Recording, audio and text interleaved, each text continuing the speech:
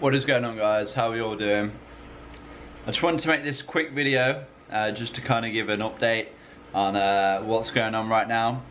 So for those of you who do know or don't know, we are currently in Florida and we're actually in Tampa right now, and yeah, there's a little storm coming, Hurricane Irma.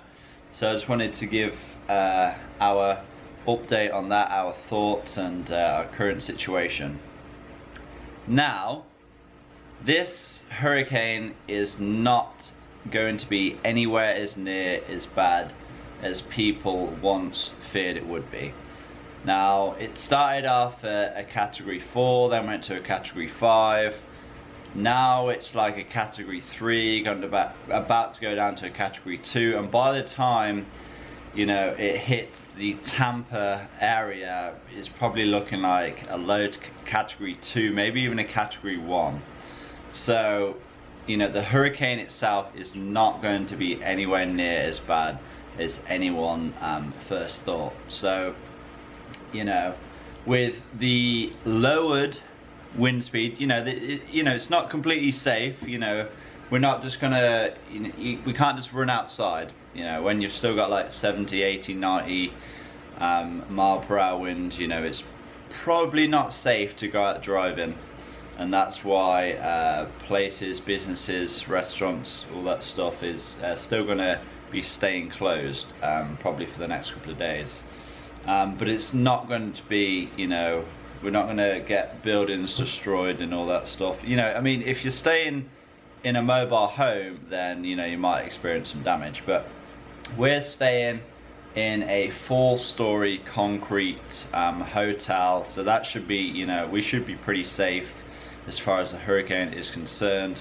Now, the other thing is the storm surge, and what that is the increase sea levels, and they're expecting it to be 6 to 8 feet maximum.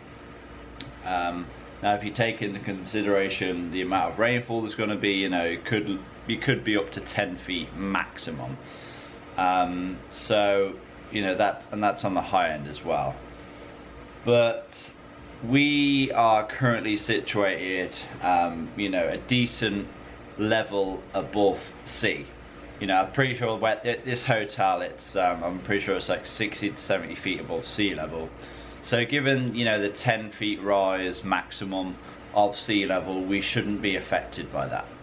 So, all in all, the reduced hurricane wind speeds, and the fact that this storm surge, is not going to affect the whole of Tampa. It's only going to be affecting, the low-lying areas around the coast. We're going to be fine. I'm pretty confident, but I just wanted to give my thoughts. I just wanted to give an update for anyone who's worried. And let me show you out the window real quick. So it's around 7 o'clock now. Yeah, so it's around 7 o'clock now, and this is what we are looking at outside.